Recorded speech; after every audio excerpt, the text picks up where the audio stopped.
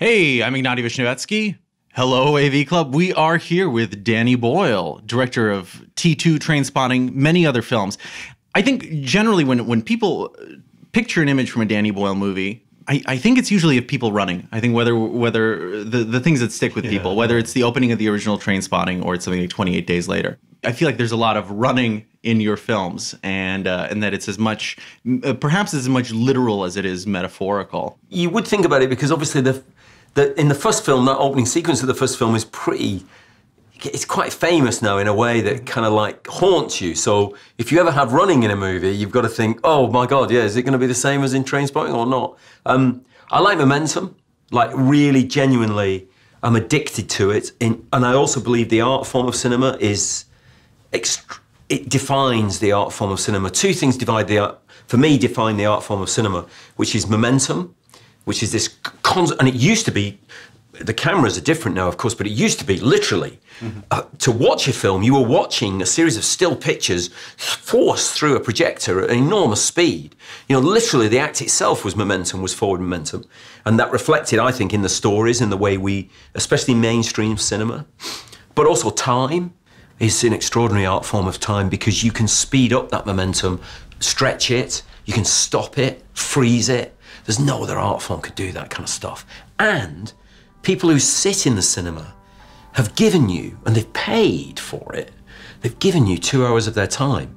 I mean, which other art form does that, where they go, here you go, I'm gonna sit in this room, I'm not gonna talk to anyone, I'm not gonna wander around, nothing. Just gonna sit still. That's it, you've got me for two. I mean, it's like, those seem to me to define cinema, really. And I think back to the origins of cinema and where it came from, which is working people who were obliterated by work, would sit in a darkened room and watch a train come towards them and scream as a way of relief from the burden of their lives. I mean, I connect with that. I don't make those huge, huge movies, but I love watching them, and I understand they are the kind of mountain around which we gather, you know? Well, there's kind of a beautiful contradiction to the idea of a medium where people pay to sit and be quiet and watch other people talk and run around. Yes. But there's something a little bit, I think because of that, it seems to me like such a central theme for you, or a motif. There is something perverse about making a film about characters returning, having escaped in this case. Indeed, yeah. Sort of reverting back to the past. Yeah, there is a pullback, and it obviously the film is a lot concerned with nostalgia, not as a sentimental item, but actually as a force that's impossible to ignore. And for reasons that you see at the beginning of the film, Renton returns to Edinburgh, an Edinburgh that he's left with his friend's money. You know, as he's vanished to Amsterdam. Well, they know not where, but it turns out to have been Amsterdam. And he's not even returned for his mother's funeral. You know, not even that has brought him back, but something else brings him back, that forces him back. And the past is alive in all of us, is alive in all four of them. And unusually, actually, well, it's not unusually because they're not really social realist films. They're realistic and painful sometimes, but they're not social realism because none of the four have met each other in that 20 years, even though three of them live in the same town still. And I mean, one of them's in jail, one of those three is in jail anyway, but they haven't been to visit him in jail or anything like that. So the four of them, they kind of wait for the movie, in a way, to reignite the chemistry of their friendship, which is both wonderful to experience, and they do try to relive some of the glories of the past, so you do get that sense of, you know, the great side of nostalgia, which is, hey, well, the good times. And also they realise that they can't keep doing that for you know, in their mid-40s, you know. Theme of these characters changing, they're in some ways trying to recapture some of that energy. I think of the sequence where they basically crash this sectarian gathering where they're almost lapsing back into this sort of subversive energy that they have in the first film. But it seems to me like obviously the city that you're portraying is changing, and I know that there's some EU funds that play a role in this plot that obviously in light of Brexit seem very ironic. Yeah, yes, very ironic, especially as regards Scotland, because we were in Scotland shooting. We were when the vote happened, so. And the double irony was that Scotland, of course, voted overwhelmingly to remain in the EU, in contrast to the rest of the UK, which voted to leave. So the natural consequence of that will be, I think, that Scotland will leave the UK. It will choose Europe over England any day, I think, because the Scots don't really like the English very much anyway. There's been since 1707 and the Act of Union, there's been some tension between them. And as a Brit, I'm English, so going to work in Scotland, you are aware of that. You know, you can't behave like an Egypt, otherwise they'll kill you. You know, it's like you have to behave, you know, appropriately to being in Scotland and to the great traditions and cultures of Scotland. So yeah, ironically, they will, although there is EU money in the film, it remains unresolved. As a plot point. As a plot point, and it remains unresolved, actually, what happens to that money at the end. So maybe there's more to come from all that, you know. But it's interesting because it gives it a fairly large, you could say, economic reality to a film that's about fairly small economic realities, about these characters just struggling to get a little bit of money, trying to get this quote unquote bar up and running. You know, these smaller, sort of dingier form of economics, and then you've got the huge economic forces going on top. Economics in their world are an opportunity to betray each other, really, which is what they were in the first film, and it's certainly what they are in this next film. And they try to kind of relive this cycle of opportunity and betrayal. And in fact, ironically, it's another element of the modern economy of Scotland.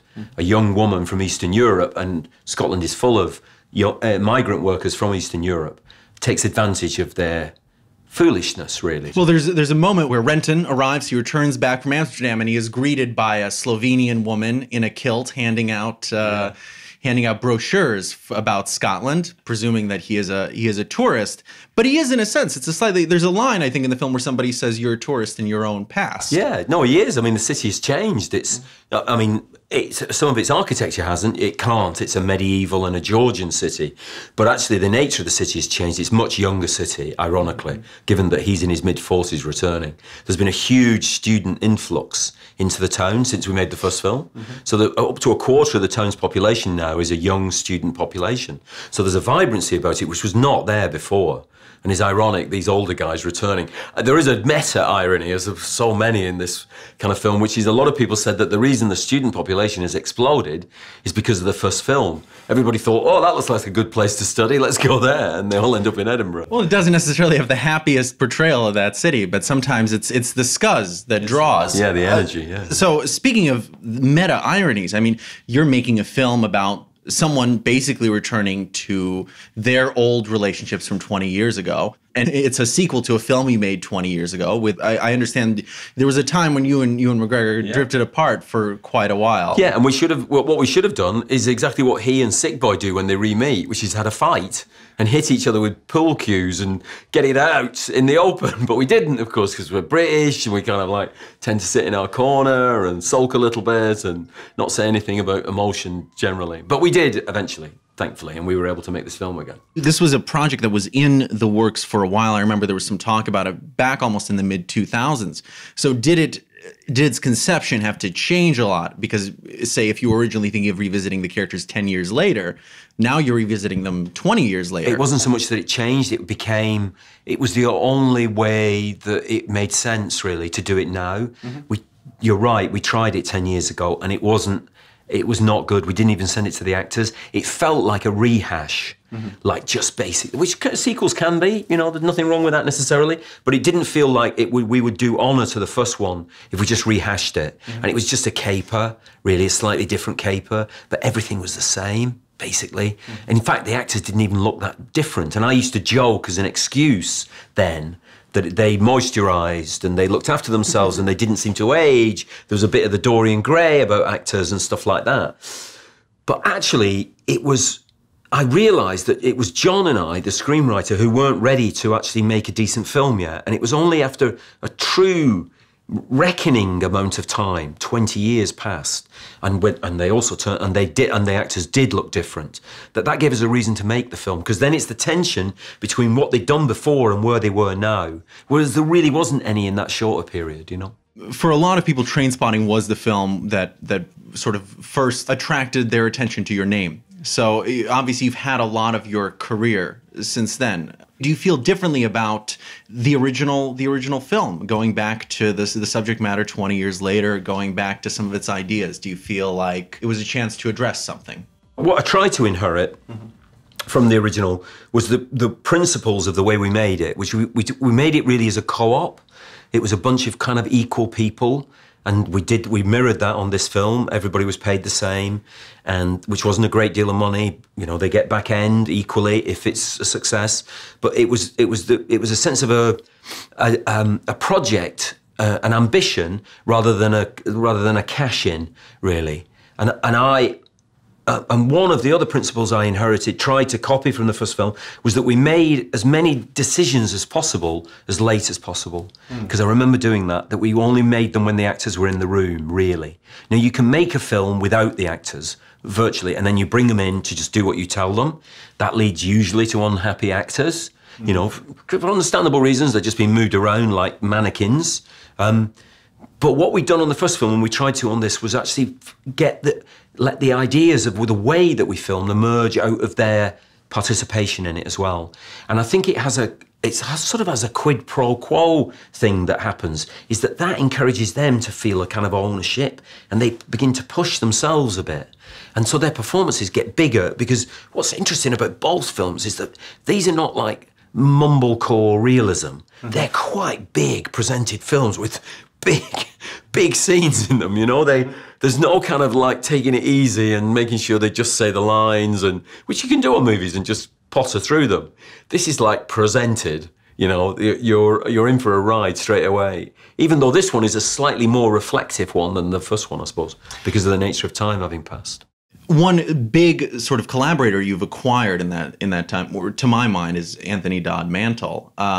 So returning with him, as I feel like there's a point, there's a creative, I don't know what the word is, but I feel like he has a certain juice that he brings. I'm very lucky. I mean, Anthony's one of them. I'm very lucky to have a series of partnerships with, and that's how I think of them, as partnerships, really. There's a lot of these people, like the designer I work with, Mark Tilsley, and the editor, especially on this film, John Harris, and they are like mini directors. They just don't want the ultimate responsibility.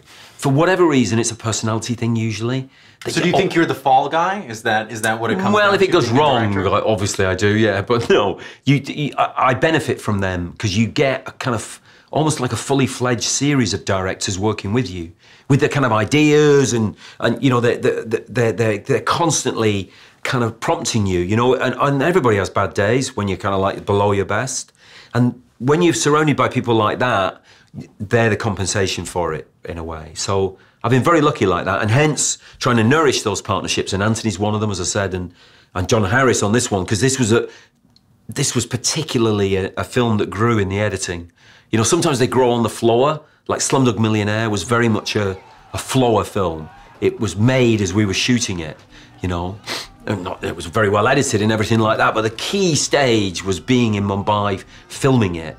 This one, not so much. It was actually, we had a lovely time shooting it, but it was the editing that was extraordinary, where you worked out this relationship with the original film. And also, which I wasn't aware of when we were doing it, even in editing, the relationship with the audience. Because people knew the first film, and knew, because it was a staging post for them. For so many people talk about it like, oh, I remember when I saw it, I remember who I was with, all this kind of stuff. There's a conversation going on between the two films and the audience, which I've never known before, because normally you present a film and you're constantly introducing it to people because they know nothing about it, and you're trying to ease them into the film. This one, everybody had an opinion at the beginning. Quite clear opinion, whether this was a good idea or not, but here they were to have a look at it, you know? So that was interesting, you know, there's a different dynamic with your audience, which I'd never experienced before.